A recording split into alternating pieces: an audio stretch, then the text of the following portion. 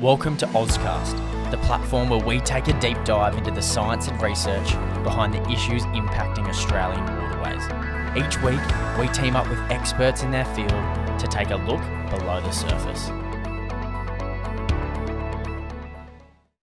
G'day and welcome to OzCast. On this episode, I team up with Gary Kendrick from the UWA's Ocean Institute to talk all about seagrass.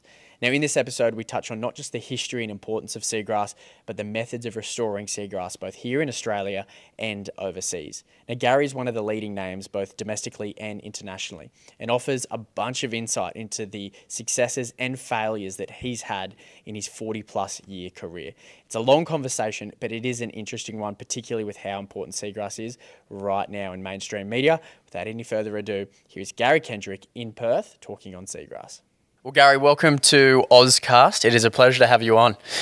I must admit, out of all the interviewees we proposed at the start of this series, your name was pretty high up there, and for good reason. You've been in the game for a long, long time, and you've been dealing with, I guess, a habitat that particularly at Ozfish we are interested in, and we've spent a lot of time and energy in, and that is seagrass. So firstly, thanks for coming on. You're welcome.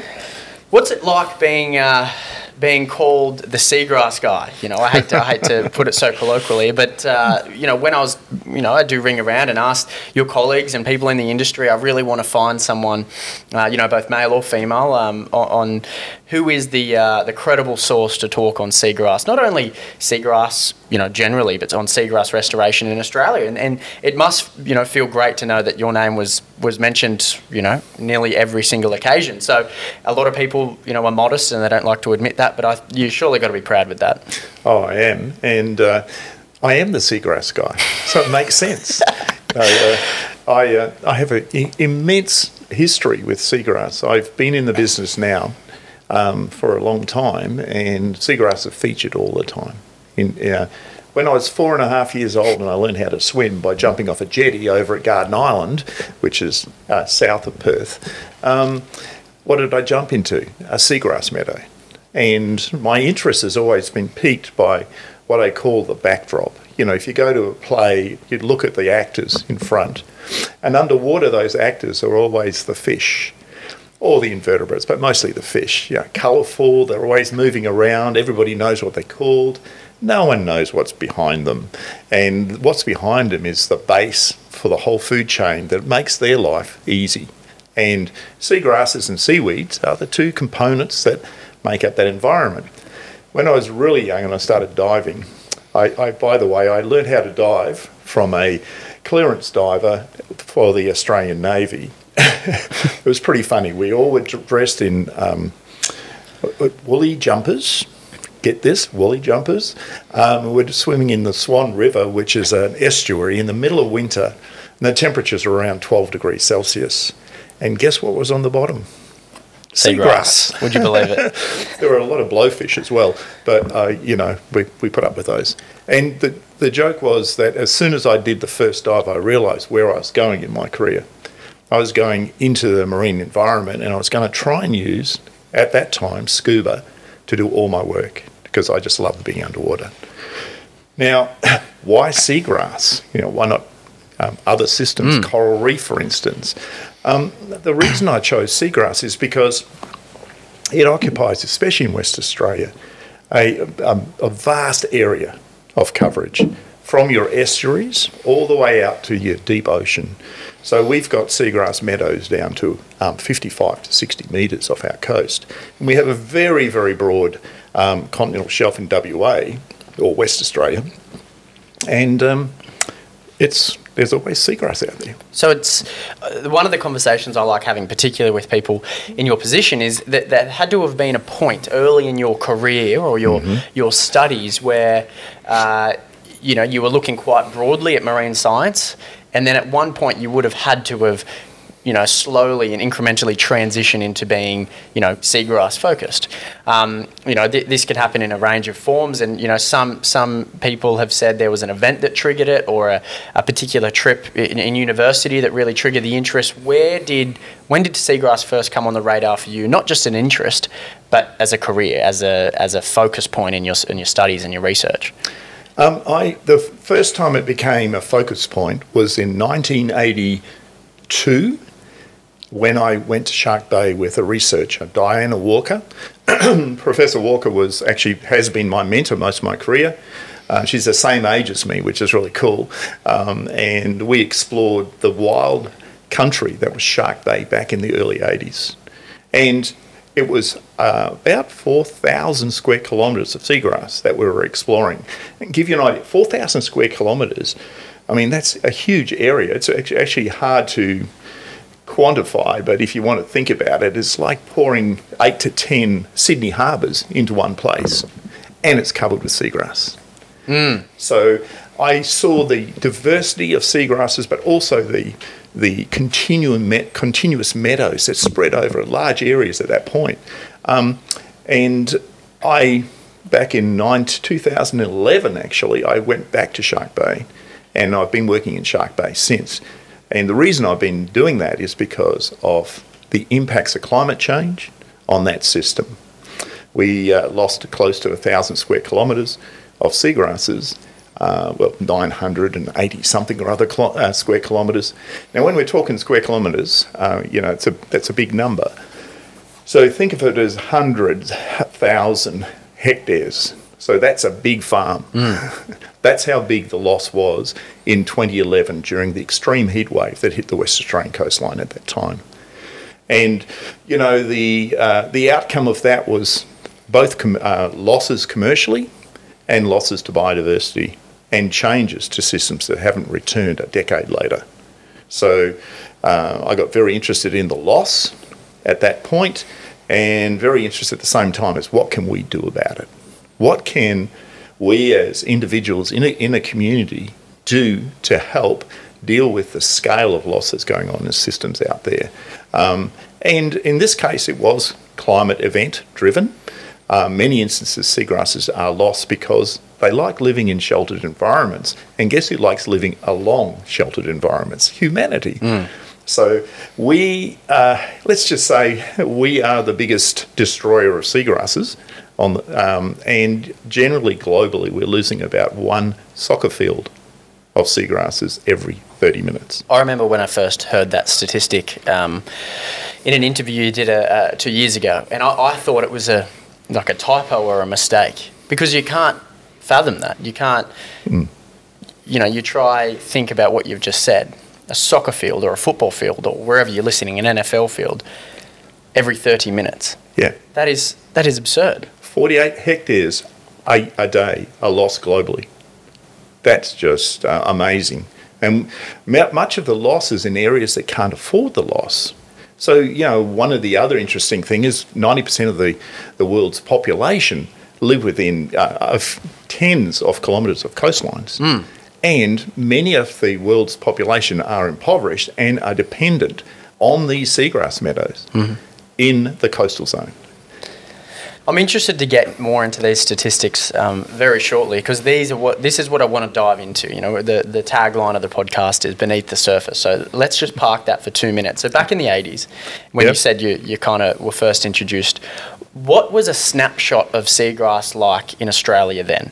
So obviously the 80s, a few decades ago now, surely it's changed significantly. So back then, was a problem recognised? In the 80s, was the decline in seagrass, was it accepted in the industry that it was declining, or is it something that's more, 2000s plus that we've gone, no, there's a problem? When was the awareness that we need to do something about seagrass in Australia? The awareness started in the 80s. In the 80s.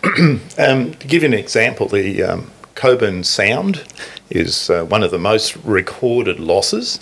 About 3,000 hectares were lost from Coburn Sound through industrialisation of Coburn Sound. It's the outer port to Fremantle, and it's also the large area of industrialisation along the coast. And sorry about the cough.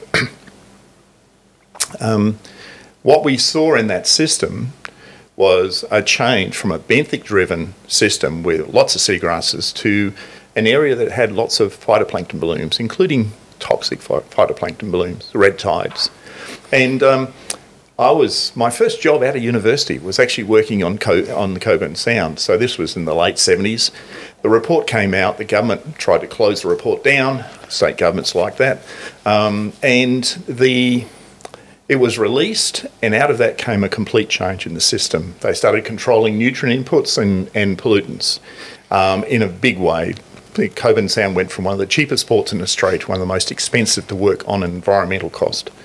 And at the time, I was working with the seagrass researchers at that point, but I didn't really want to work on seagrasses because everybody works on seagrasses. But at that time, we started playing around with restoration.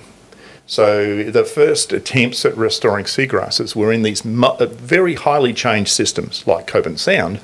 And what we found over the years is actually you're wasting your time. You've got to get the light climate, you've got to get the nutrient climate down and the light climate up, and then you've got this beautiful environment where you can grow seagrasses. If seagrasses are colonising naturally, that's where we should put our effort. We shouldn't be putting our effort where there's just a blank, sandy, lifeless bottom. In comparison to other habitats like shellfish, snags, all the different ones we talk about in the marine conservation world, I would say the 80s is quite late for us to recognise a problem, right? And tell me what you think of this theory. But if we talk about something like shellfish, for example, we consumed shellfish. We harvested them for food, but then also for building, for lime, right? But seagrass, you don't eat. Well, I'm sure people do eat it, but naturally it's not conventionally it's not a food source for humans, right? And secondly, we don't really harvest it for anything. Do you think that's got to do with the fact that we first were starting to talk about a problem in the 80s as opposed to the 30s or the 40s or the 50s?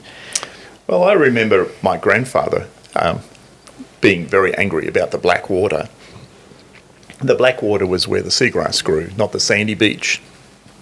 And but at the same time, that black water produces a lot of the juvenile fish that we actually catch. So in terms of a fisheries resource, especially the estuarine seagrasses, are extremely productive. So you've got to be, in this business, you've got to look beyond the actual use of the product directly. You've got to look at its total value. And the total value for fisheries, the total value for carbon burial, the total value for biodiversity conservation, the total value for seahorses, for instance, let's just pick an organism, and pipefish. The seagrasses are the place, along with a reef. But really, it's this large expanse of seagrasses that are actually the juvenile habitat for many organisms. The black water you're referring to, is that are you painting a picture there of when you look into the water? Yeah, just when you look in the water. There's a dark zone. Yeah, and that's what your grandfather was referring to as the spot to be if you wanted to. There's a spot to catch fish. But you didn't want to jump into it because you didn't know what was on the bottom. Interesting. Isn't it funny that that's how he referred to it, as the black water? And it is right. If you look at drone technology these days is a huge part of what you do, I'm sure. In the last 10 years, being able to look at, mooring scars, and we'll get to a lot of that shortly. But you're right. It looks like black water. Yeah, exactly. So you've touched on it briefly, but look, what was your, before we move on to the nitty gritty of seagrass, did you PhD?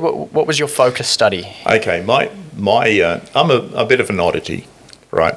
So I wasn't going on to a PhD. I believe that you could get a job and do what you want just as a human being. Yep.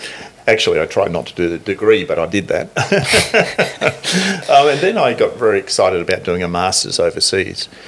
Just remember, I'm talking about the late 70s in West Australia. And, West Australia at that time was very waspish, white Australian, Protestant.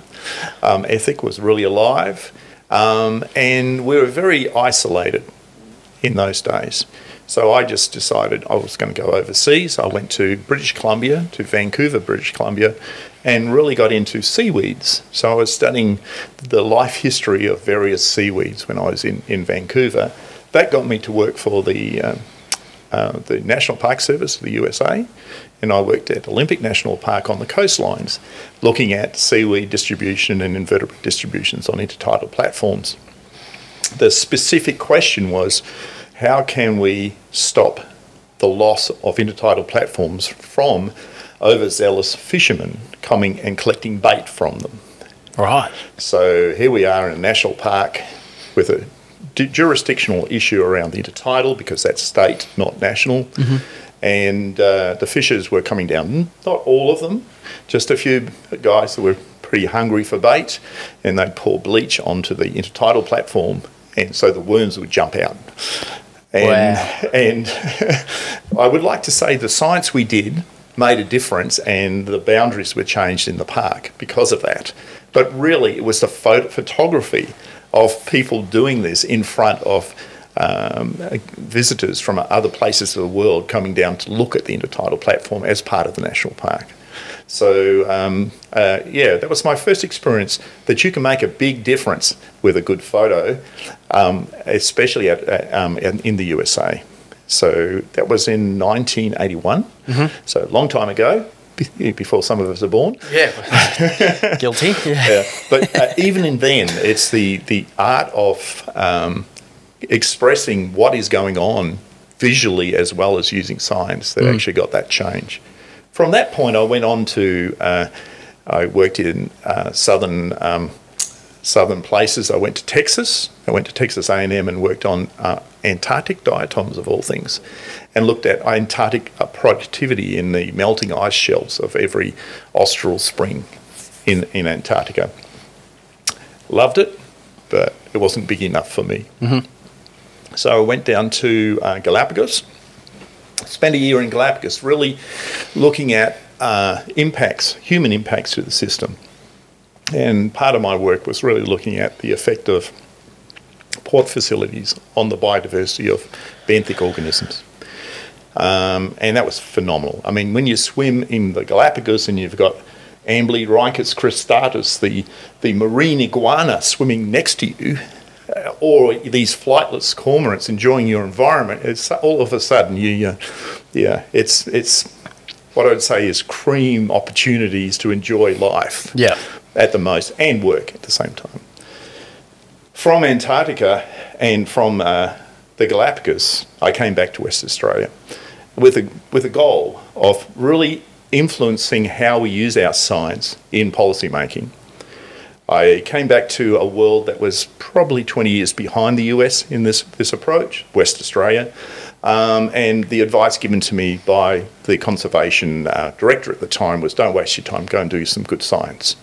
So I decided to go do some good science. I went off and looked at everything and said, I want to go to Rottnest. Rottnest Island is 20 kilometres off the coast of West Australia. It is beautiful if you haven't been there, so go if you get a chance. And I said, I want to spend a month to 2 weeks a month at Rottnest Island. So what can I study over at Rottnest Island? So let's just say very selfish reasons. I was very disillusioned with what I was trying to do. So I went to Rottnest Island. There are major issues about utilisation of the resources over there. But I studied a little brown algae called sargassum. It's that one you find on the beach with the little bubbles that you pop. So it's brown. It looks like it's got leaves on it, and it's got these little round bubbles. And as a child, I used to walk down the beach and pop the bubbles all the time. So when I got there and I started my studies, I just realised just how little we knew about the seasonal changes in those systems, including I also studied seagrass at that time over there for my colleague, and got pretty interested in that interaction between reefs, seagrasses, and also the trophic interactions that were going on. So where were the fish going? What were they feeding on? And also, what was the seasonality and availability of the food resource? Anyway, from there I went to CSIRO, got lost in CSIRO for 3 years and left. Sometimes you make decisions in life that don't go anywhere. And then I was invited back to look at the ecological significance of seagrasses in Owen Anchorage and Coburn Sound. And that's where it started. And that's where my whole career started. Yeah, I think it's important to paint that picture for people, because a lot of people who are looking to hear or learn about seagrass, particularly from me, who's not in the industry, in the academic industry, I want to know that I'm hearing from someone who is quite literally dove headfirst into this particular topic, in which you have, and when you first, give us a rough timeline. How many years have you spent on researching and looking at seagrass? Well, since 1981, you can do the sums. I think that's... There you go, yeah. We'll let the people at home do the maths. 42? 40, okay, let's say 40 years looking. So that leads us into, today's topic, which is the importance and restoration of seagrass, and I'm really excited to dive into it. You mentioned it at the outset. Let's look at the issues. So in 1980, the conversation started that we're losing seagrass, and at a significant rate, right? Let's look at some of the reasons why that's happening. Then and then now, because I can only imagine they've changed as we've developed, as we're building more and we're dredging more and whatnot. But we also might have turned the narrative a little bit because of public awareness and restoration programs and things. So back in the 80s, you mentioned it briefly, building on waterways and building in and around those coastal inshore reefs. That has to be one of the the primary reasons why we lost so much and are losing so much. And then let's take it from there as to what else has contributed to the decline of seagrass in Australia. So the major declines in the 80s were eutrophication, which is increase in nutrients in the water. Associated in those days, it was really associated with sewage outfalls and fertiliser factories. What happens when you add more nutrients to a water body is there's a lot of competition for nutrients between the algae and the seagrass, and the algae always win. Why is that? They grow faster, they're really hungry for nutrients, they don't grow as much without them. Do they smother the seagrass? Yeah, algae smother it, and also your phytoplankton take over the water column. So all of a sudden you don't have enough light reaching the seagrasses. They're smothered and the water column's more turbid. Now really, a lot of our focus initially was on nutrients and light. So a lot of the planning around the 1980s was to reduce the nutrients, increase the light, and seagrass will come back. Subsequent to that time, we also realised it's the number of events that occur over time. So if you're in a port development and you want to do a dredging activity, that's going to affect the light. If you're developing a new breakwater and it's changing the flow of waves, how they rebound off the original breakwater, you're going to lose seagrasses. If you put an anchor down, you'll pull up a few bits and pieces, but if you put a mooring down, you're going to lose a lot more seagrass over time, especially if the mooring is rubbing on the bottom. So it's really the combined effects of why we live near these water bodies that results in the outcome, which is loss of seagrass. So we set up in West Australia a while back a policy for benthic habitats that's applied by the EPA. So when an industry comes to planning their work through an environmental impact statement, they are given the policy and they have to replace what they lose. So that sort of changes how things get identified as issues. So, for instance, if you want to put a new port development and you go through seagrass, it's going to cost you a lot of money to recover that seagrass. It's like mining on land, right? If you clear forests, you have to restore that. Exactly. And really cool, though, it means that many of the developments try to figure how to have minimum impact on the bottom. It's that benthic policies for corals as well. Right. So that was a really nice step. Get the governance right, get the laws right, and you can really control loss off. But as our population's grown, so has our need for coastal facilities. And with that, I think we're just putting more and more pressure, even though we're being more environmentally sensitive, we're still putting a lot more pressure on those systems. And that's really the problem, is you get into a position where you've got good environmental safeguards, but you've got a need, and it's a human need. And that from that comes anthropogenic pressures on your estuaries and on your coastal seas. You've mentioned like coastal and inshore populations of seagrass are quite a lot. Is that because they can only grow to a certain depth? Is the reason they've suffered so much from what we've done as humans is because we inhabit the coastline and so does seagrass? Is the seagrass that can survive beyond where we can build, are they doing all right? Okay. Great question.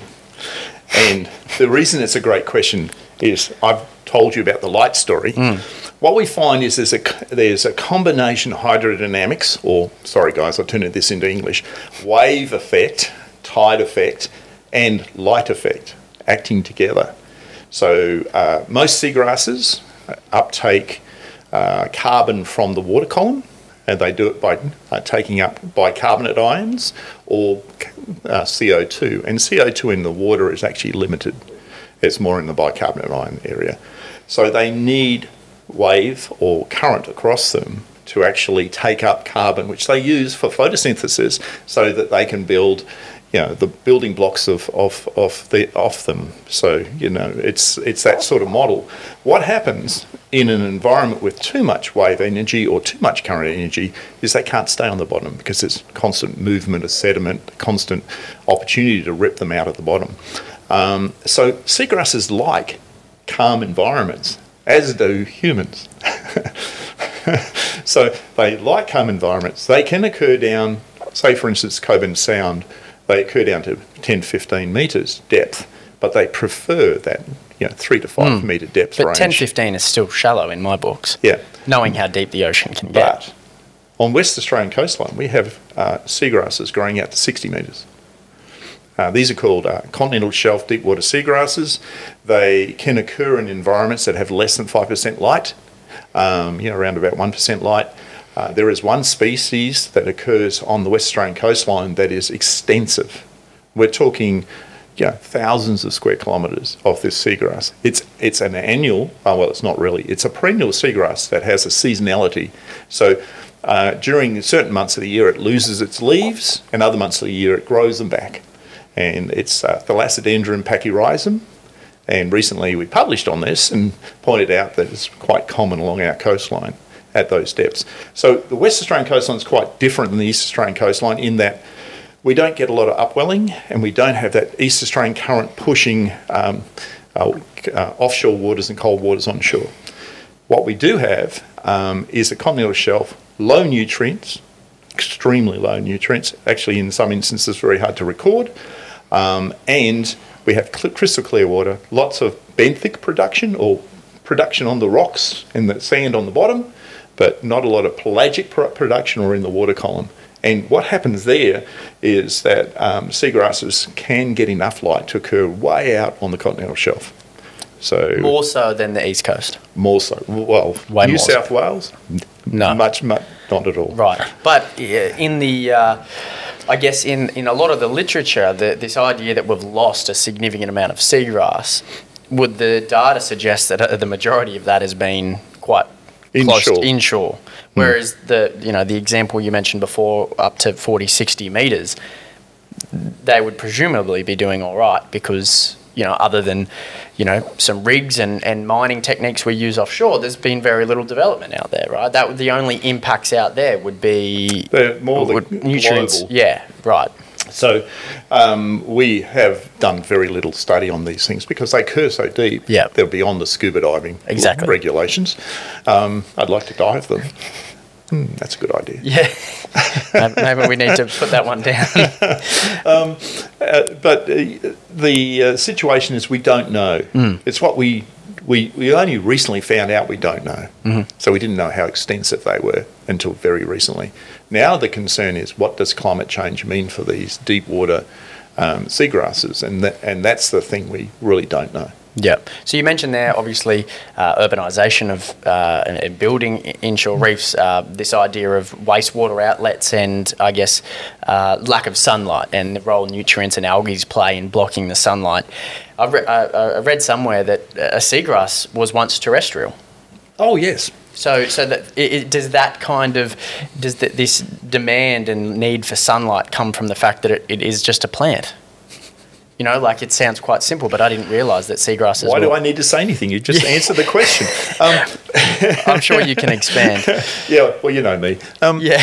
So let me just put it this... 30 seconds. I'm going to... No. 30. I can do it in 10. Yeah.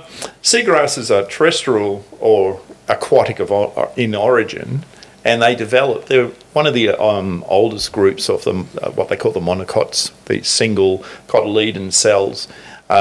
seeds. But they developed about 100 million years ago.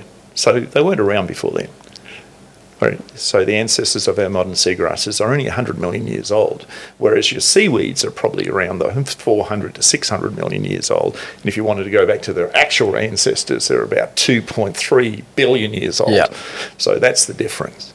You think about seaweeds as being, your kelps, your crayweed, those things, the browns developed around about 400 million years ago. Yeah.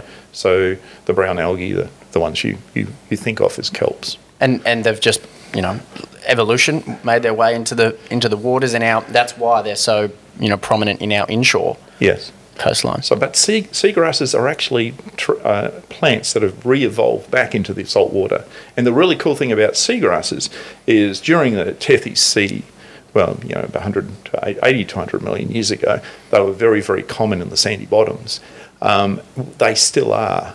But we don't see the sort of speciation you see on terrestrial plants. Because it's such a specific sort of environment, it's quite easy to grow in the environment except for salt, light, and nutrients. Yeah, when you add them up, then it gets a little bit more difficult. And temperature. So it becomes difficult for a seagrass to persist. But what we see is only 72 species of seagrasses globally. And we see a lot of the seagrass genera being cosmopolitan. Now, what's unique about Australia in general and West Australia specifically is just the level of diversity. So we were closer to the Tethys Sea, so we have more speciation and more species, around about 25 species, depending on which taxonomist you talk to, is the number of species we have on the West Australian coast, both tropical and temperate. And the highest area for species for seagrasses is the Coral Triangle, that area between the Philippines, Indonesia, Papua New Guinea, that has the highest level of speciation of tropical reef fish, highest level of corals, the highest level of snails and vertebrates, etc. Well, West Australian coastline is not far behind. And in seagrasses, we match the biodiversity in that system for the seagrasses. A researcher's dream. Yeah. So why leave home? Yeah, exactly. Well, you did your travels early. So what about, just as we're talking about the impacts here, what about things like dredging? One of the things that I have listened to and watched a lot of, particularly over in England and things like that, is this idea of commercial dredges and the fact that we were dislodging seagrass intentionally, in early days, I guess. But the reason that is such a problem is because seagrass can take so long to re-establish. It's not a quick fix. So once it's dislodged, you need to re-establish that again. So can you chat us through this idea of, the dislodgement of seagrass, but then B, why that's such a problem, because of the process that is required for them to, I guess, cement themselves back into the seabed. So can we chat on that for a little bit? Yes, we can.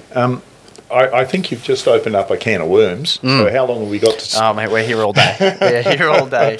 Okay, so there's dislodgement during dredging, which is called the immediate impact of the dredging activity. Then there's the near field and the far field effects of turbidity in dredging, as seagrasses really cannot deal with light being turned off for longer than about a month or two. Papers recently published on dredging suggest that dredging should only occur for a maximum of 3 months. Otherwise, you're looking at potential local extinction of those species of seagrasses that are nearby in the near field, and potentially in the far field.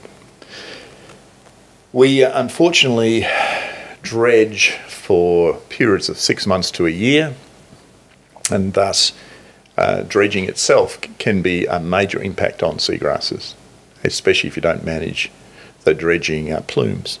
And that's been a major issue for us in the West Australian coastline. Now, recently we modelled all that. We came up with the conclusion that you've got to do your dredging in a time when the plants are basically stationary, and that's usually winter. You don't want to be dredging into spring, because that's when fast growth occurs. And when you look at these plants, they're clonal. What does that mean? Your grass on your lawn is clonal. it grows little runners and then puts out leaves and runners and leaves. That's exactly what seagrass do. And they have a high utilisation of the photosynthesis and the products they build from photosynthesis from the sun. But at the same time, you turn the sun off, they're starving. So it's just a matter of picking the times and looking at the cost, the environmental cost, when you plan a dredging program. So if you're doing a significant dredging program, it's going to take 2 years to do. How do you organise that such that you don't do it in a 2-year block? And we have to basically make the conscious effort to protect environments, because once they're lost, they're very hard to replace. This comes back to your restoration component. We just finished studying all of the restoration programs that have happened in Coburn Sound, the bay just south of Perth. There are 110 programs since the 80s. We were able to go revisit 31 of them. Of those 31, 23 showed success. But it's very hard to tell how much success. In other words, yes, they're still there, they're growing, they're like natural meadows, but what is the total area of coverage? We don't know, because once they start to grow together, it's really hard to tell. So a paper came out recently that kind of went global, viral, and I think you had something to do with it, with this idea that this particular meadow, and I think it was off Shark Bay or maybe Coburn Sound, you'll need to remind me, but it was all one species. Yeah. And it was one individual. One individual. Yes. So, and I think this ties into what we're talking about on this idea that, and I want to come back to it, the difficulty for seagrass to re-establish itself. But then this idea that you mentioned there that they have runners, right? So, so once you kind of get one, secure population in place, it can expand from there. But getting that one, area to be a stronghold is probably the difficulty that, you've faced. So why is it so hard for seagrass to re-establish? What process actually happens once it's secured itself to the sand or the seabed? Or is that the hardest part, getting it to be stationary in the one spot, away from currents, away from tides, which is why Coburn Sound is so important? Well, Coburn Sound allows us to do that in that environment. Let's go back to the first thing you said. Yes, I was lucky. We had a project that was looking at reproduction in seagrasses. So we're looking at the seed production of seagrasses in Shark Bay. And we're asking the question, can we use crosses of different seagrasses to deal with the different sorts of environments that we're looking into for climate change? Can we make a thermally tolerant seagrass? We thought we were working on multiple populations. We were sampling 13 locations up and down salinity gradients, depth gradients, and what we found was it was one individual. Right. Which then brought the question, how adaptable is this phenotype to extreme environments? Now, when you look at the history of why we have seagrasses in Shark Bay, it's really quite interesting. I hope you don't fall asleep. About 8,000 years ago, the sea, with sea level rise, the sea started entering Shark Bay. It was quite deep, but the shallow banks developed through seagrass growth, and now you're looking at an area where you can stand in 1.5 metres for about a third of the bay. So it's pretty on a low tide. It's that shallow, and that's all because the seagrasses have built these banks and sills off sand by capturing all the sand and accreting sand up to the surface. And the really interesting thing about that is that system is a biologically produced geomorphic structure. And at some stage, about 4,000 years ago, it became an extreme environment. And we think that the polyploid, okay, what's a polyploid? We're diploid. So you and I, we have two complementary copies of our DNA, right? Tetraploid means they have 4. So at some stage, the seagrass decided it was too difficult to live in that environment, but one of the individuals basically duplicated its DNA because that was what was working. It didn't want to, It just basically wanted to live. So plants do this quite often. Our hexaploidy is really common in wheat, for instance. All the wheat we eat is hexaploid or more. So it's a tetraploid up there. The really cool thing about it, though, is that it's developed to deal with high and variable temperatures, so low lows and high highs. It's adapted to very extreme light environments, high light environments, not low. And it's adapted to an environment that has no phosphorus in it. There's no dissolvable, measurable phosphorus in the system as you get into the high salinities. And so it's the optimal plant to grow in an area that's changing temperature as fast as Shark Bay.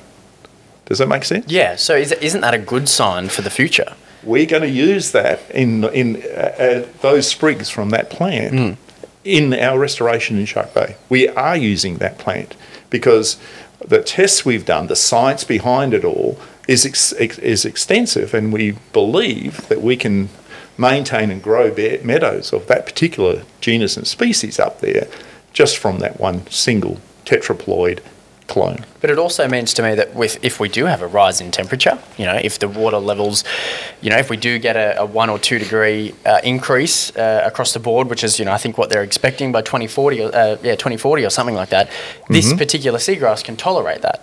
Yeah. Which is great, because if it was, if there was a level of temperature where it couldn't survive, well then we're in trouble in 100 years' time when, they expect everything to increase in temperature. But that's so the significance of that discovery for you, what was, when, I guess, it was obviously a few months or a few years, I guess, in the making. 4 years. 4 years in the making. So what was the significance of that? What's the one thing that you can take out of that and go, right, this is what we learned? We now have the biggest individual plant in the world.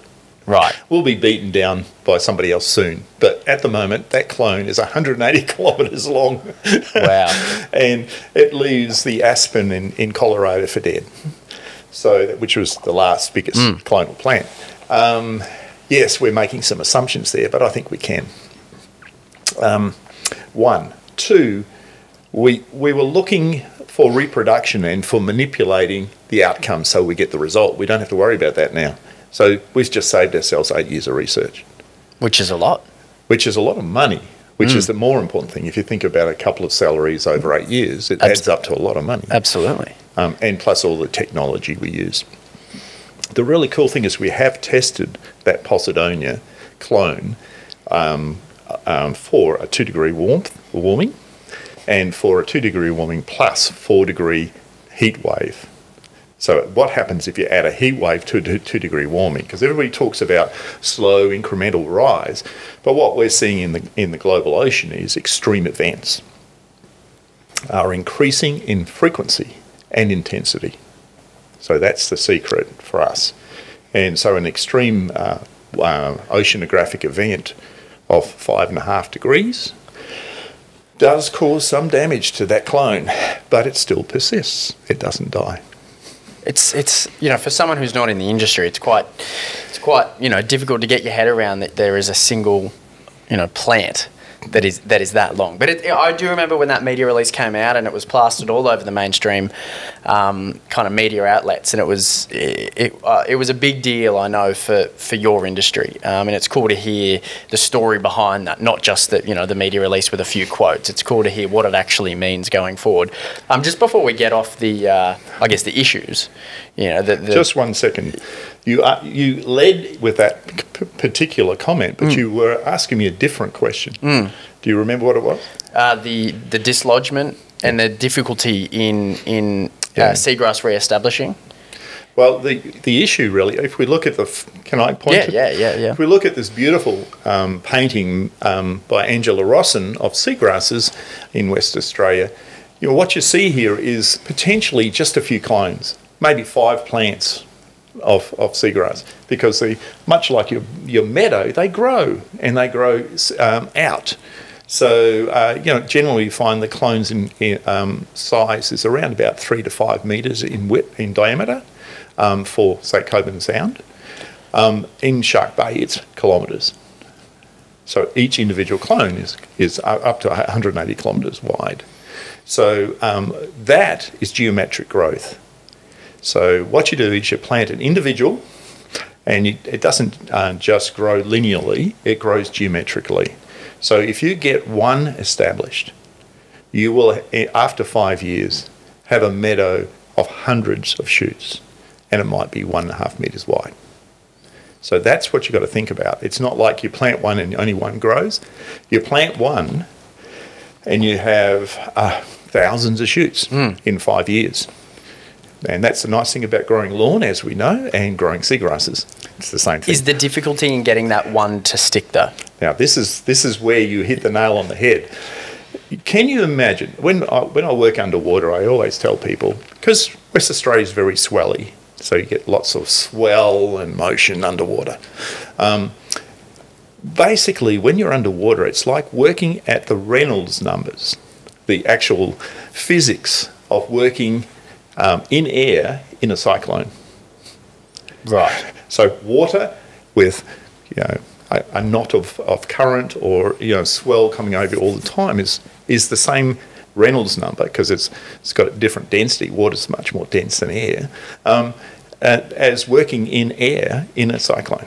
Wow. So when you think about that poor single shoot that you've just planted, it's got to deal with all of that energy associated with water motion, as well as persisting to grow the second shoot, the third shoot, and then the 100 shoots. I've never heard it put like that. That's what seagrass is trying to deal with by way of ocean currents and movement and tides, is the equivalent of trying to plant a plant in a cyclone. Yeah. Wow. And why is that an issue then? Obviously dislodgement, security, and keeping it there and allowing it to, I guess, dig down with its roots and its rhizomes. You'll be able to explain that a little bit better. But anyone listening to this can imagine the strain that it would be under. So that's the difficulty in getting that first one to stick? Yeah, so what we work with, I'd say, for instance, we do a lot of seed work. Seeds for Snapper, let's just say, I'm so proud to be a member of OzFish working on Seeds for Snapper. It is a program that came out of 12 years of my life's research, and it's a program that's working beautifully. But guys, we're putting out 1 million seeds into the environment. Last year was 1.2 million seeds went out into 2.3 hectares of sandy bottom. We are looking at losses in the first year that will result in less than 10% of those seeds creating seedlings. Within the second year, half of those will be lost again, so less than 5%. And in the third year, you'll lose half of them again. And why does it work? Because of clonal growth. Because clonality means the growth of shoots is geometric. So by the end of 5 years, you'll have as many shoots in few patches as you do the seeds you delivered. So in other words, you throw out 1 million seeds, you'll have 1 million shoots growing in the ground, but you won't have 1 million plants. Right. So is that a positive or a negative? So you talk about you throw out 1 million, in the first year, half of them are gone, and then the second year, half again, and then... A bit more than half first year. Yeah, first year. So, yeah, right, so 10% in the first year. Sorry, only 10% survive in the first year. To me, that's a pretty low... that's a low number, but what's the positive behind that? Oh, okay. The first thing to realise is we're too busy thinking like humans. Like when you have a baby, you don't have a million babies to have 10 babies, do you? You have one baby and you want it to survive. You invest a lot of time in the embryo developing. You invest a lot of time in the first 2 years of life. Now, that's called a type 1 survivorship curve. So a lot of investment early, a lot of death at the end. So, my age, we start falling off the perch and start looking like I do. You know what I mean? But, the really cool thing is that all plants, as far as I'm concerned, this is my personal opinions, all plants do the opposite. They're type 3. They invest in a huge amount of juveniles that don't survive. And the curve goes like almost exponentially. It crashes basically like that. Now, that's how plants grow. And unless you're growing them in your garden, and even then you lose a lot, you don't expect, if you seed with natives, you don't expect all of the seeds to grow plants, because that's not their life history strategy. We don't think like that. That was a great demonstration. It doesn't matter. These plants, I've just recently done these numbers, so please, my mathematics, as an ecologist, I would like to point out my weakness is I keep adding zeros to things. And it's really funny because, I have a team who constantly remind me that I've added extra zeros, which is really good. But if I didn't have the team, the numbers would be all over the place. But we just calculated the number of seeds produced in Coburn Sound, the minimum and the maximum seeds, right? The minimum amount of seeds from the worst site for producing fruit, flowers and fruit, is around about 20 million seeds a year. Guess what the other number is? Give you any idea how big that is? It's 20 billion. Right. It is huge. So where we sample, we collect 1 million seeds. That one location produces 10 million seeds. We're taking a tenth of the seeds to use in seed-based restoration, of which a tenth will survive their first year, of which 1% will grow into an adult. Does it matter?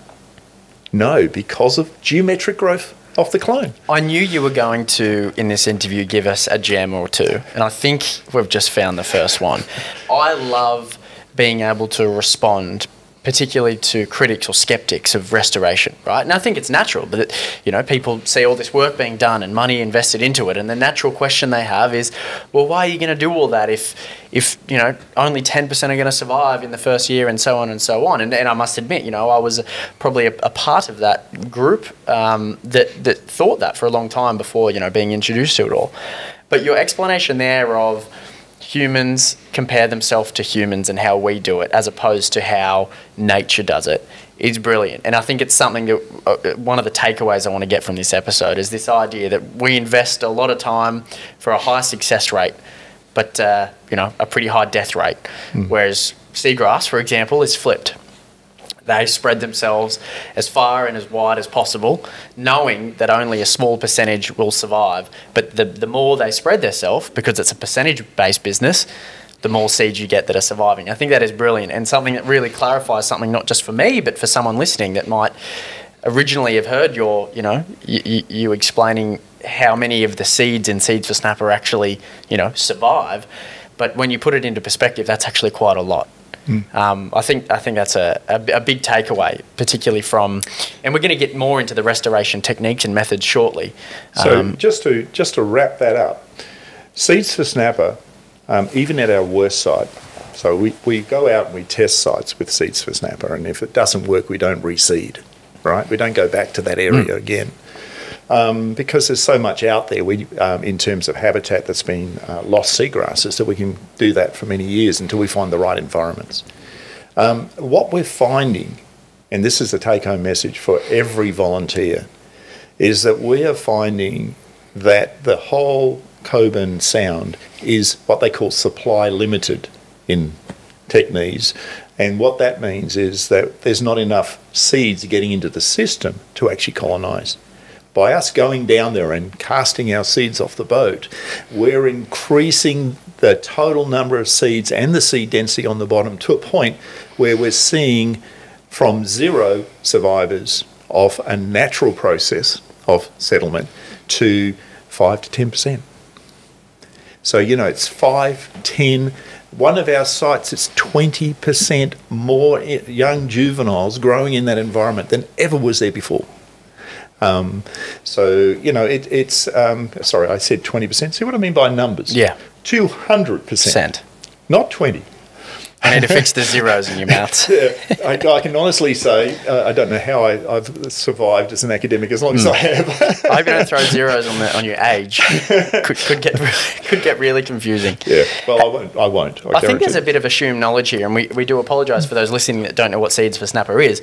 Let's have a quick, we're here now and we'll take a quick break shortly, but Seeds for Snapper, you're talking about the success rate. Now let's talk about the actual principle behind the program, right? So like all good podcasts, you know, we just follow a route and we get there. So we've arrived here, now let's deal with it. So the program you're talking about has been going on, we're entering the 6th year now in 2023, or 2022, 2023. It runs across the Christmas period, right? So it does technically jump into different years. But essentially it's a community-based restoration program that is a partnership between OzFish Unlimited, which is a non-for-profit habitat conservation organisation that looks to protect and restore habitat in Australia, the University of Western Australia, and your Marine Institute, which you've been kind of leading or figureheading for a while now. And there's plenty of other corporate partners that have assisted throughout the course of that program. But essentially what you're referring to is this idea that of volunteers, I guess, collecting, and you'll be able to clarify this for me shortly, but collecting the seeds that would have otherwise been dislodged and lost to ocean currents, like you were referring to before with this, you know, cyclone analogy, and not being able to settle. And if they can't settle, then, you know, there's no restoration going on, no regeneration. So volunteers will go out with these, you know, special nets. They look like you might be collecting butterflies, if that makes sense. If you're out in the garden, collect as many seeds as they can, dislodge seeds, take them back to the shore. And these are divers, mainly divers, but you know, in other parts of Australia, we can do it by beach combing. Boaters can go out and assist in certain areas, and you'll place those seeds in tanks. Now these tanks, and this is what I'm keen to hear a bit from you about, is why these tanks are set up the way they are to mimic a certain natural phenomenon that would happen with these seeds. Anyway, those seeds will eventually drop to the bottom. We can collect those, and then we give them to recreational anglers and you know, I guess water users generally, to go spread those seeds in strategic areas that will allow for those seeds to settle down where they should be. You know, they were originally going to be lost, but now they can settle down, limited ocean currents, limited tidal areas, I guess, to then start their process. I've tried to summarise that the best I can, but I'm sure you'll have things to add. Well, you've done a really good job. I'd like to point that out. I'd like to tell the whole story here. Yeah, please do. Please do. I have been working on a range of restoration approaches for a long time. Since 2004, we started looking at nurseries for seeds. So we would collect the fruit, get the seeds, plant the seeds, grow them out for 9 to 12 months, and then put them out in the environment. We did that from 2008 to 2010 and decided that we were spending a lot of money, huge amount of effort in just energy alone to keep these plants growing.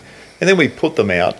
They're little small things. They were put in this cyclonic type Reynolds number, and they were gone. Or we put them out in sheltered waters, and the crabs came along, and because they're young and tasty, they ate them all. So we were looking at a lot of, well, we can do this, a nursery type approach, like we do with terrestrial plants, like we do when we're restoring parts of terrestrial environments, and it was unsuccessful. So John and I, my colleague John Stanton and myself, decided that we were going to give it up. We're going to just put the seeds out and take the loss I've just described to you, that exponential loss from seed to first year seedling to a whole plant. Now, so let's just say that there's been a big change in my life.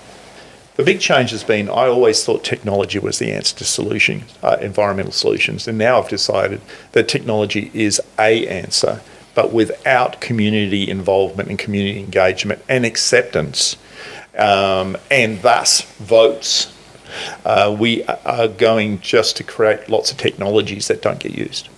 So in the last 15 years, I've really embraced the concept of getting community involved with basically giving back to nature.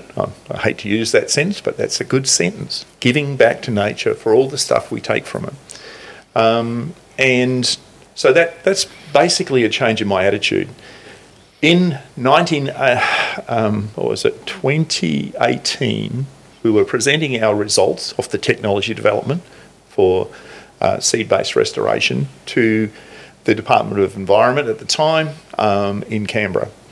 And it was a big program. We talked about all sorts of restoration. One of them was seagrass. And Craig came up to me afterwards and said, And he's the CEO of your organisation. Founder and CEO Craig Copeland, yeah. Yeah, Craig Copeland he came up to at the bar, actually, was buying a beer. Where the best work happens. And he got excited. And I brought John Statton up and I said, come on, John, listen to this. And we started the program that year. Now, the initial issue was money, people. How do we start this? And it's taken us up to the 5th year to get to a point where I feel it's like a standalone OzFish activity. We supply the technology, but it's really run by the community. Every aspect of it is run by the community and the team you've got over in WA.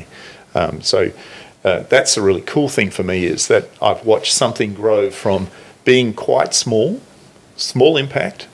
I can send you a slide showing you the increase in the effort and the number of seeds we've distributed for you, if you would like to use that. But we've gone from literally 1,000 seeds a year to 1.23 million seeds. Put that in context. That is what community can do, and we've done it in 5 years. We're coming into our 6th year. It's going to be huge. Now, what do we do? Okay, Seeds for Snapper, what is it? So really, it's a 3-step process. It's not hard. We collect the fruit, not the seeds. We collect fruit from the plants when they're ripe, or from the water column, or from the beach. We put them into large tanks, which are really just fisheries type tanks. They've sloping bottoms, and the fruit float on the surface and ripen. They get hot, they split, drop the seeds, we scoop them up, we put them into little baggies, count them all, everything's counted. We probably can't do that into the future because we're getting too many. Put them in the little baggies, and we then, Dom takes them down to the local boat ramp, convinces individuals to go put them out, or we take them out ourselves. And we do have delivery days where we actually hire a boat, a commercial boat, to go out and see with the volunteers. So what's the science behind it? What's the benefit behind distributing seeds in this fashion and in the areas that you've chosen? So a lot of people will go, oh, that's great, I want to get involved because I want to get out in nature and the mental health benefits of being out there. But there'll be others that'll go, well, is this really working? And I want you to kind of address them now. This is your chance to go, yes, this is working, or yes, we think this is working. Where are we at? Do we know Seeds for Snapper is benefiting the seagrass populations? Okay, so in brackets, I'll give you another graph. It is working. And it's working in an environment that's quite polluted. So if you've ever dived in Coburn Sound, it's not the nicest place to go for your dive. It's a bit like diving in Sydney Harbour, I expect. Right. Don't want to do that. And it has the same scary things under the water. Like you guys suffer bull sharks, we suffer great white sharks. So there you go. Same sort of environment. What is really working in the program is that we are getting that 1 to 10% return off whole large plants, and we've documented that over the last 6.5 years. That's been the technology and the monitoring of the technology. We've gone beyond monitoring technology. We are now in the process of creating new meadows. We're going to get to a point where we cannot monitor the work we do. It's going to get that big. Now, when that happens, we're going to have some belief that we're being effective. We've got the evidence to show it is effective at the moment. How much belief do you need? Well, I mean, the 10%'s enough for me. Yeah. If you say, yep, we are making a difference because at the moment we've recorded enough data in the first 5 years, and if that gets unmonitorable, then that's a win too. But I guess 5 years is enough of a time period for you to be confident. And if you're confident, then I think everyone else is confident. You've got more experience than everyone else. But I think that's a really important part of any restoration program, is to have someone being able to confidently say, this is working. And at times there'll be people that might say, well, we don't know if it's working yet, but someone's got to try. But you're at a point now where you can confidently say this is working. So just to add to this, like I said, I've just been studying 110 programs that have run from the 1980s right through the present time in Coburn Sound alone. Off those programs, I would say 90% of them are too small. So in other words, they're not really restoring anything. They're experimenting on the techniques and the technology and the methodology and how to improve the methodology. They're not addressing what is needed now, which is actually not science. It's planting. It's growing. Yeah. It's agriculture. It's getting out there and doing something for the environment. They do set up our capacity to be confident in an outcome, but I think we spend far too much time looking into the future and looking for the past to give us answers for the present. These programs are about getting involved now for all the values. And yes, one of them is restoration. Yeah. The other one, the most important one for me, is just I get underwater with a scuba tank and a funny net, and all of a sudden I'm zenned out. I'll be down there and people will be tapping me on the shoulder. Gary, it was only an hour. Yeah. Get out. And I'm like, oh, because I get this, what is it called? This boost of, hormones that really works in my case. Serotonin kick of some sort, yeah. And everybody gets it. People say, I never swim in seagrass meadows because it's all boring. It's just leaves, right? They go out with us and they come back and go, whoa, I saw this and, oh, that was so cool. Come back tomorrow. Why? Because it's a whole mental health community involvement thing. And we don't put a value on that. We're too busy doing the cost estimates rather than the benefit estimates. So in your time, you've said you've spent a long time looking at a lot of the trials, let's call them trials, that aren't big enough to talk to, give the name a program, I guess.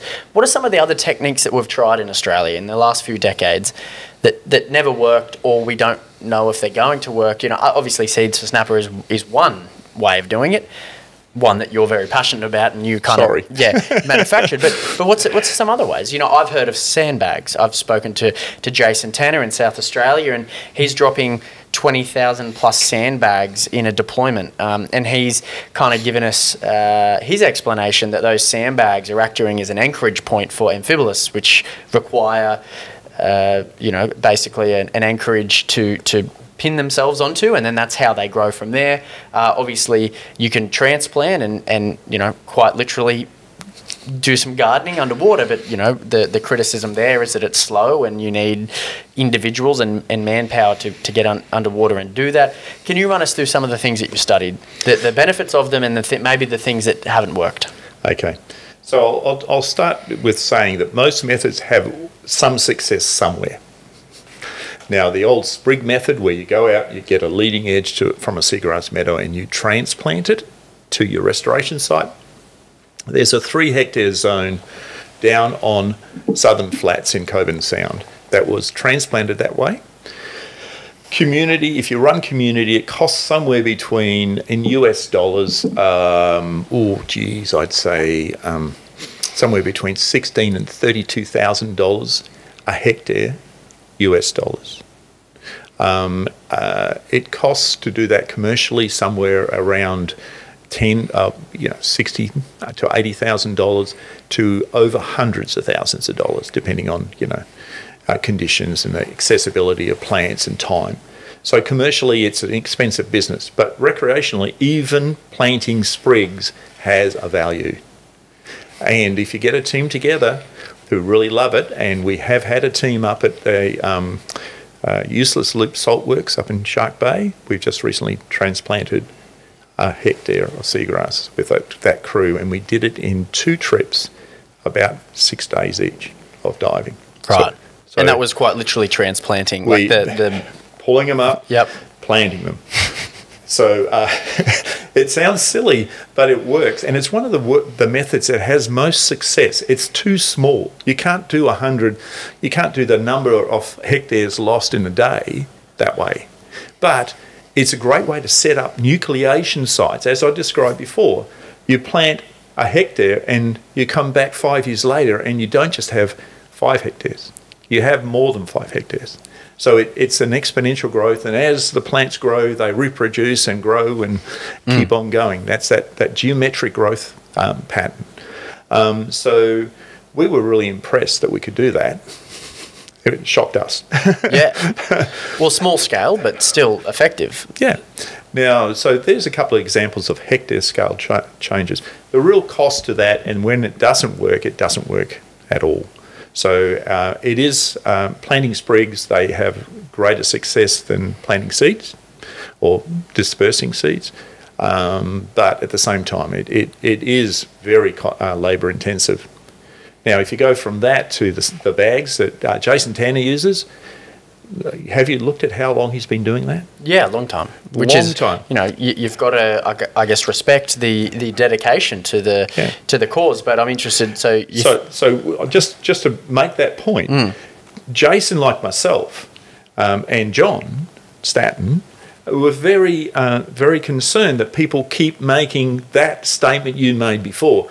Oh, where's your evidence this is going to work? Where's your evidence? If he had stopped when they said, where's your evidence, he would not have done the almost 20 years of experimentation that's gone into those sandbags. Now he can plant a huge number of sandbags and guarantee a success. Because he continued on. Because he didn't listen to that you can't do it. Yep. And, that's human endeavour in my view. That's what we're really aiming for. And Jason is a great example of standing in the no, it's not possible, standing in that space for long enough that he actually has the outcome he expected. And that's what you want to do with seeds for exactly. Snapper, right? So you're 6 years in, or the team's 6 years in. Yeah. Jason is 20 plus in. If we do seeds for 20 years, 2 decades, then who knows the amount of data you might get, and who knows the amount of the type of response you can give to a critic because you've done it for that long and you've persisted. But it's not the critic that's important. You will have 100 hectares or hundreds of hectares of seagrass, and you will have worked against the causes of loss. So, it's not just dealing with the cause, it's also dealing with how you're going to respond to that cause. And if a community is out there planting seagrass, there's no cause that's going to get in the way of the causing loss to that. Yep. So you're building a community of practice. You're building a group of individuals, as Jason has done with you guys. Jason's been very instrumental in assisting OzFish in South Australian Adelaide waters with the ideas. And you guys are approaching seeds very different than we are in this coast. Yeah, I like that the 2 different sister programs have their different ways of doing it, but both equally is, I guess, beneficial to the particular environments that they're in. So you've spoken about transplant, you've spoken about dispersion of seeds, we've spoken about sandbags. Is there any other ones that we should chat about, or are they the 3 kind of internationally recognised ways to restore seagrass? Well, we've also done, in Coburn Sound, we've done the sods, where you go out like a lawn, you just cut a sod out of the seagrass meadow and you take it over and you plant it where it wasn't. Sods are incredibly expensive. I can imagine. Well, when this program was going, it was in the mid-90s. So these prices are mid-90s. To build the equipment cost $2 million. Right. And it was... I'm going to get the number wrong. No, I'm not. 8,000. Don't add a zero. No, I took it off. $8,000 per day in commercial divers, because the machinery had large, sharp blades, completely unprotected, slamming into the bottom, cutting out sods, putting them on trays. They needed to have commercial divers down there. It's nothing we can do as a community because it's way too dangerous. It's like working in a factory. Yeah. What's the success rate on something like that? Did we ever trial it enough to know? Yes, that trial went on for 5 years. And in that time, about 40% of the sod survived. So on average, somewhere between 40 and 60%, depending on which line you looked at. But you could say on average, if you include all the losses, about 40% survived. The really interesting thing is they grow square. They don't grow round. So you've got these square sods some 26 years later that are square. They're much more expanded. They were planted as probably just about 0.6 of a square metre, and they're now covering almost... or I'd say probably 5 metres square, so that's 25 square metres. But they're square. That is bizarre. Yeah. Why are they growing? Why square? No one knows. Well, we think it's got to do with the rate of expansion versus branching that goes on. Sorry, this is getting very technical. I love it. So the amount the rhizome branches versus the amount it spreads. So if it was spreading more, it would break the shape up more, but it's actually branching and branching and branching, so it's keeping the shape as it keeps growing. Right. And it's only growing, expanding little bits at a time. Now, the really cool thing about that method, it is very effective with wave-swept environments. It is not an effective tool nor cost-effective in any way in a sheltered environment. So it was trialled on Success Bank, which gets the northerly swells, and WA is famous for its winter swells from South Africa, and these sods survive, whereas you put a sprig down, you've lost it straight away. You mentioned at the outset of the podcast, which ties into what you've just said, you spent a lot of time in different countries and you just spent a lot of time in different areas. You might not in those areas have been looking at seagrass, but I can only assume in the last 40 years you have done some travels around to different areas and seen how different countries and people are doing it. One thing I always like to get an understanding of is, where does Australia sit in terms of other countries and what we're doing about this problem, right? So as an analogy, America does the Billion Oyster Project, right? So they're leading shellfish restoration in in the world. And they have been doing for a long, long time. But some of the stuff that we're doing in Australia now is we're hot on their heels, which is really, I like hearing that. Anytime Australia's on the world stage, you kind of have a fist pump, right? Where do we sit in terms of seagrass restoration? Are we a credible voice on the international stage when it comes to what we're doing, or are we miles away? And who are some of the other countries, if any, that are showing us how to do it? Great question. I love it. It's one of those questions. It's typically an Australian. How good are we doing against the world? Let's go. You're guilty. Yeah. Well, guilty, but really quite a good question. We are behind the US, but very quickly catching up. Great. And we are lucky because our environments are less impacted than the Northern Hemisphere. So the Danes, for instance, have been doing, and the Swedes and the Norwegians have been playing around with restoration in big scale most recently, and they're struggling because the environment is so impacted. It's not the fact you can't grow the seagrass, it's just that you don't have enough environment to grow it in. What environment are you referring to, though? Sheltered waters? Sheltered waters. And, they're dealing with light issues, they're dealing with basically sediment issues where you've got toxins in the sediment that are re-released as oxygen depletes, that are phytotoxins or plant toxins. They have trialled multiple methods with no success in the native sediments. So they've started to do sediment capping using dredging programs. That's got some success with it. That's the Danes. The Swedes have had more success because their waters are clearer, but they're still playing around with waters that are almost fresh during winter and saline seawater during summer. So they're struggling a bit with the physiology of the plants. The Finns are really interesting, that they're doing very well with their restoration, but it's all very small scale. Right. So nothing industrial yet? Nothing. And America? Except you mentioned in America. Yeah, so what are they doing? Now, the reason I got really interested in seeds was because of a guy who I know as JJ. His name is Robert Orth. Where does JJ come from? What a ridiculous nickname.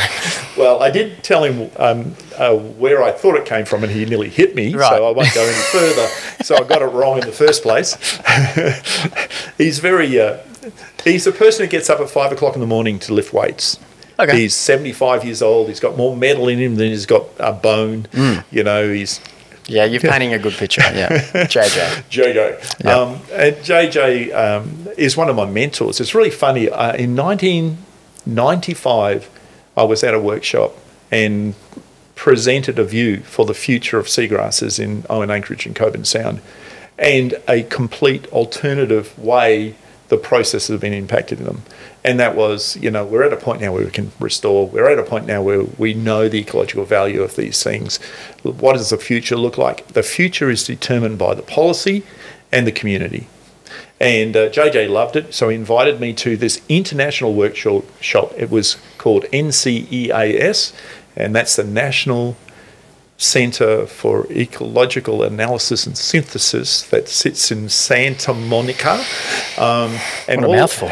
And all it is we get together 2 years in a row, every 6 months, and we summarise and assess and evaluate what is the value of the research out there in terms of managing a problem. And our problem was the fact that seagrasses were completely hidden from people as an environment that's being lost, a bit like mangroves.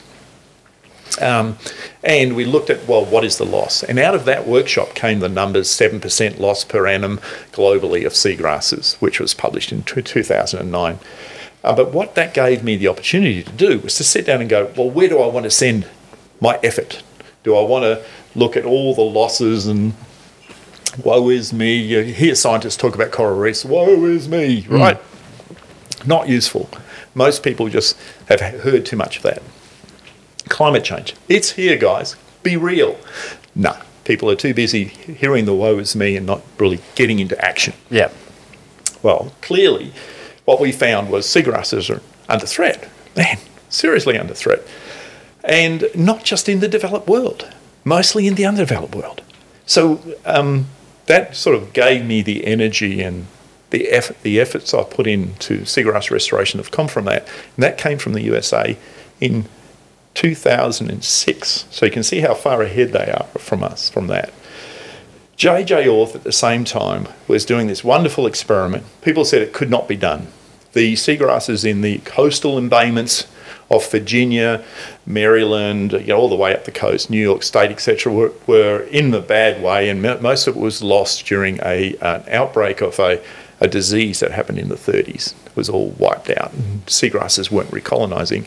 So JJ went and got some seeds, threw them out one day, and they grew, and out of that came a 20-year program that's recovered thousands of what they call acres, but 1,000 hectares of seagrass from the effort put into about 70 acres. So what's that? About 30 hectares. So they seeded 30 hectares. They've got 1,000 hectares from it. So that's that geometric growth thing again. I think I've also heard that in America, one of the biggest things was hurricanes ripping out whole populations of seagrass, which we don't really get here in Australia. But I remember I've actually looked into the Virginia program you're referring to, and the disease was one, but I think this hurricane had a lot to do with it too. Yeah. Something that we don't deal with a lot, but I'm sure they do. Because, we do. Well, Cyclones, particularly up north in places like Marillion Harbour and up in Darwin, which is, there is a program happening up there around transplants, believe it or not, because of a cyclone in 2009, which is, I guess funny, but we're referring to the West Coast here at the moment. Yeah. And I guess... So the interesting thing in the USA is they basically made sure the legislation in various states covered the protection of seagrass. So in Florida, if you strand your recreational boat on a seagrass meadow and you've got to be rescued, you have to pay a fine to the government to replace the amount of seagrass lost, right? As a recreational user.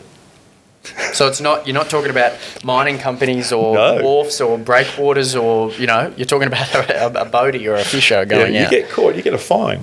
And that fine goes into a pool that then looks after seagrass restoration in the tropics or subtropics in Florida. And they have lots of good examples of successes. They also came up with a methodology where they determined all of the water in the tropics there was too low in nutrients. So instead of planting seagrass, they put bird stakes out, and the cormorants land on and poo into the water around the bird stakes, and the bird stakes then grow. The seagrass grow under the bird stakes and spread out. Very cool.